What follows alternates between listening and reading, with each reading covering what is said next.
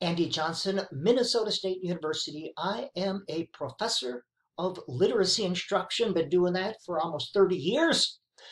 We're going to talk today about a teacher professional development program called LETRS and Minnesota State Senator Roger Chamberlain. And you should know up front that LETRS is another boondoggle, a for-profit thing, another shiny thing, shiny new thing. And I've been in education long enough to see these shiny new things come and go. And this seems to be the newest shiny new thing. And when this shiny new thing loses its luster, it will be cast to the side and another shiny new thing will come around. This is seen as the answer for some problems that don't even exist. And people outside of education seem always to have the answers for teachers. Senator Chamberlain is approving an education bill to reverse what he calls Minnesota's declining reading scores. And that is inaccurate. Obviously, some paid lobbyist has gotten to him and told him what to say and how to say it. Why is that? Well, first of all, there's not a decline in reading scores. There may be differences in arbitrarily defined categories, but comparing percentages in categories, they are not reporting test scores. You cannot compare categories from one year to another. They're not reporting test results. The test could change from year to year. Who defined the categories? And going to the MDE website, they even say you cannot use these for comparison. Arbitrarily defined categories: exceeds, meets, partially meets, does not meet. I have no idea, but you can't use this as a comparison, which some are trying to do. Now, Senator Chamberlain has said this: LETRS is a training program with a remarkable track record, we don't know that, at improving reading scores. Like states like Mississippi, oh my goodness, Mississippi, are outperforming Minnesota in reading score increases. Now that's a little tricky bit of language there. Reading score increases. If you're at the 26th percentile, and you increase up to the 30th percentile, well, that's a greater increase than if you're at the 80th percentile and you go to the 84th percentile. So comparing reading score increases is a bit of a boondoggle, isn't it? They're playing with language to try to sell their product, and Senator Chamberlain has bought into this. But according to Senator Chamberlain, this increase is part due to their use of LETRS. So Senator Chamberlain has isolated all the variables for this reading score increase, and he has come to the conclusion that LETRS is the variable that has resulted in reading score increases, which is a silly thing anyway. His education bill, $30 million to provide all teachers with LETRS program training. And I'll show you in a minute why that is a silly thing. $30 million. Think what that $30 million could be used to provide. Smaller class sizes, more books, breakfast for kids. He wants to set up regional centers of excellence, staffed with specialists to provide support. All right. He wants people who are LETRS certified reading professionals. These are for-profit certified reading professionals. And literacy specialists. Well, let's take a look here. Literacy experts. The state of Minnesota pays me and other literacy professors to be experts. We're paid to be curious, to be knowledgeable. I spent 30 years reading research and scholarly works on how best to teach reading. And at each of these state universities, you, the taxpayers of Minnesota, are paying the salaries of these literacy professors And there are several literacy professors at each institution, and you are paying our salary. You are paying us to be literacy experts. That's all we do.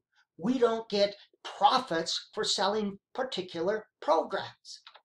Now, myself, I don't have the most impressive vita, but I want to show you this as a point of fact. Why we do what we do. First of all, the University of Minnesota, great place, gave me a great education, and I am very grateful this in literacy instruction. I was educated as a literacy instructor, and I've had a lot of experience there. Now, I've written several books. And each chapter of these books contains a synthesis of the latest peer-reviewed literature about that topic. So with each chapter I write, I have to go out and see what the research says about that. I have to synthesize it, and I have to explain it. So I become a mini expert on that chapter. Same with articles, a synthesis of the latest peer-reviewed literature. This is why it is important for professors to write and publish. That's what you pay me to do, to be and become an expert in my area of expertise. I've written several books. There are people with more impressive vitas, but these are just some of mine over the years. And you can stop the video if you want, but you don't have to. And some more of my books, each one of these, for each chapter, I had to become a mini expert. I had to read, review, and synthesize the literature. I've written book chapters, and again, there are other people with more impressive vitas than mine, but this is just an example. And journal articles, well, yes, I've written several. Yep, and I'm not here to brag about mine. Again, there's people with much more impressive vitas than mine, but this is what the state of Minnesota pays me to do, to be and become an expert in my area. And some monographs. All right, you get the idea. Professional experience? Yep, a lot of that. Teaching, tutoring, being a professor. I was in the classroom for 9 years, or 7 years, I'm sorry. A lot of student teaching, supervising, a lot of professional development types of workshops. So I've done a lot of stuff, had a lot of experience. Blah, blah, blah. Okay, Senator Chamberlain, let's take a look at his experience, because after all, he must know more than all the literacy professors in the state of Minnesota. Why else would he be trying to push this for-profit boondoggle? Okay, there he is. Yep. Education, Finance, and Policy Committee. Okay. Well, his education, law enforcement and accounting. Okay. Now, if I had an accounting issue, he would probably be one of the first people I would go to, or something related to law enforcement, because he's had some experience there. Lots of training and tax kind of stuff. It's him who I would go to. Reading instruction, not so much. And the thing is, he was wrong in his comments and his conclusions. Now, he's quoting data. Data is different from research. Data cannot be understood outside a context, and data has no context. There's no peer review to say, listen, that isn't right. Test scores are going down. Well, I have not seen any data to show that. And he has identified the variable. The variable has to be teacher training, says he and others, out of all the variables. Never mind poverty, lack of health care, overcrowded classrooms, poor conditions, lack of books.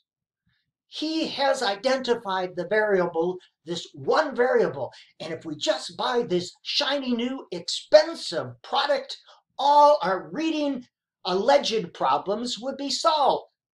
And data is different from research. You should, well, he's an accountant. I don't know why he would know that. Now, these are scores from the National Assessment of Educational Process, NAEP. That is a federal federal funded program, they use the same test year after year, so you can look at scores over time, and they are able to compare year to year and state to state. Now here is the national average of scores. These are in grade 4, and you can see since 2019 there's been kind of a steady increase, and it is natural to have increases and dips. That's called normal, natural fluctuation. Human beings are not standardized products. So to have a little dip here and get all excited, oh my gosh, Minnesota is failing. Well, that's inaccurate when you look at the long view. We're a little ahead of where we were at in 2019, and we had a dip here, absolutely, absolutely. But, and again, it's like this. Is it just a minor blip? And think about this. Think about all the changes and all the variables from 2017 to 2019. Same with grade 8. 1998, okay. We're just a little below where we're at. Not this thing to worry about, this decline in reading scores, all right? Statistically significant there. Yep, from 2017 to 2019.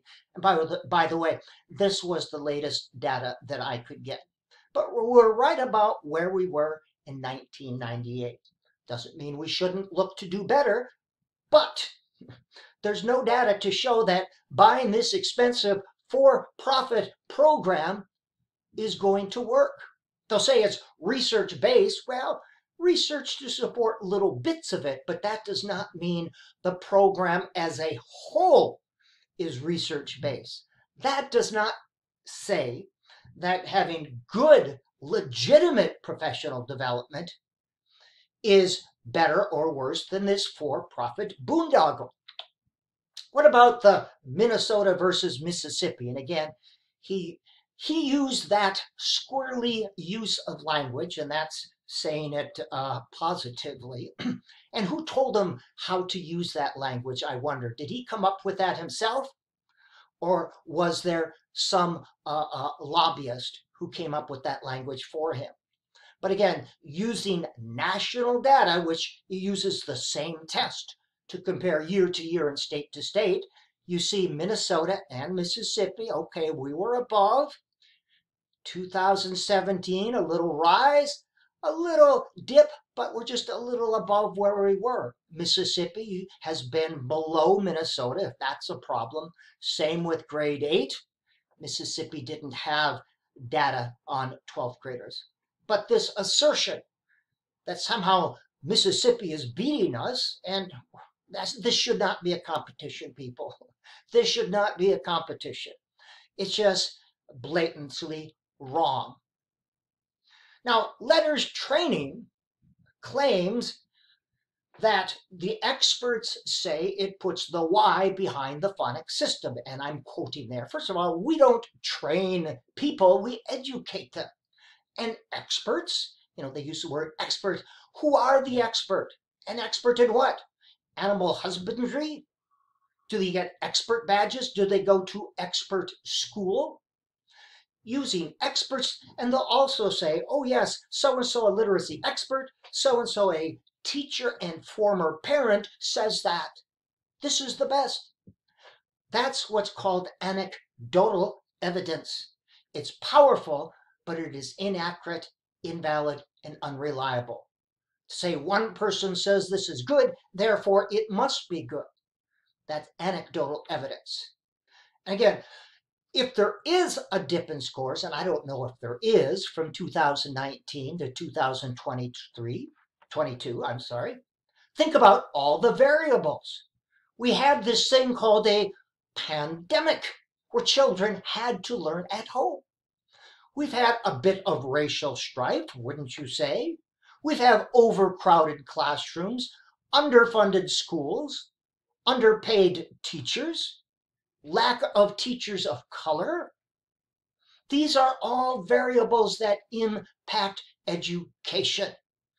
And you think by teacher-proofing the curriculum and insisting that all teachers take this for-profit boondoggle, that you're going to fix a problem that really doesn't exist in the first place? Shame on you, Senator. Shame on you. And again, it's natural to have a fluctuation in scores, absolutely. From 73 to 12, this is natural, it's normal. We're generally trending upward, all right? What you will see, and we look for things that are statistically significant. That's important. That's a difference or change that is greater than what could happen by chance. So just a difference in scores isn't important, but statistically significant difference, that means that difference is more than could be accounted for by chance. And the only real statistically significant difference or increase you'll see is the increase in profit for the LETRS boondoggle for-profit entities. That's what you will see. Now, some people say it is great. It is absolutely great. Again, it's anecdotal evidence. But if you're currently using an inadequate approach to reading instruction, it's a skills-based, bottom-up type of instruction. Well, LETRS will certainly help you better understand an inadequate approach to reading and apply this inadequate approach. But the approach that LETRS takes, and Dr. Elizabeth Moats is behind this, it's based on a very narrow range of research. It's not widely supported in the literacy community. In the for-profit community, I'm sure people love it because they're able to make money. And administrators are able to point to something and say, there it is. That's it. That's good.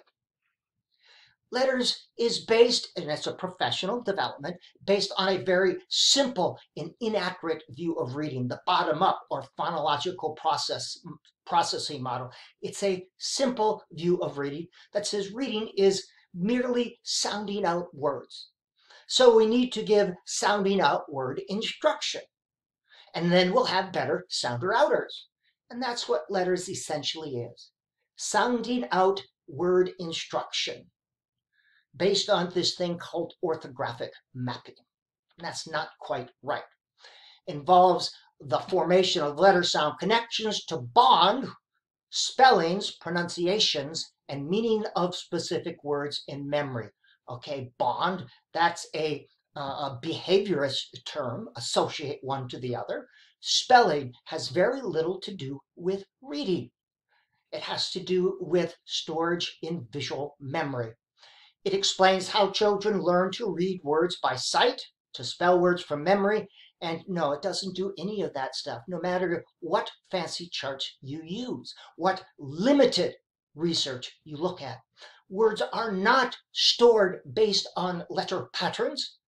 Words are stored in long-term memory based on reading. If I say red, you don't instantly associate with short E words. You associate with all these things that are red. That's semantically based on meaning. Same with dog. You associate with dog things, not words that start with D, semantically. The neurocognitive view of reading is more complex to understand. Here, reading is creating meaning with print. The brain creates meaning. It's not sounding out words. It's not matching words on the page with words stored in long-term memory. And there's a two-way flow of information from the cortex down and then from the thalamus up. And neurocognitive imaging has showed this downward flow of information. And we don't just use sounding out words, the phonological processing system, to recognize words while we are reading. We use all three, syntax and semantics. Why are we supporting these for-profit entities? Why are we using taxpayer money to support for-profit entities when we are paying literacy experts in our own state of Minnesota? Why are we relying on paid consultants instead of real literacy experts? We deserve better than that, Senator Chamberlain and those others, those school districts who are paying taxpayers' money for this LETRS professional development program.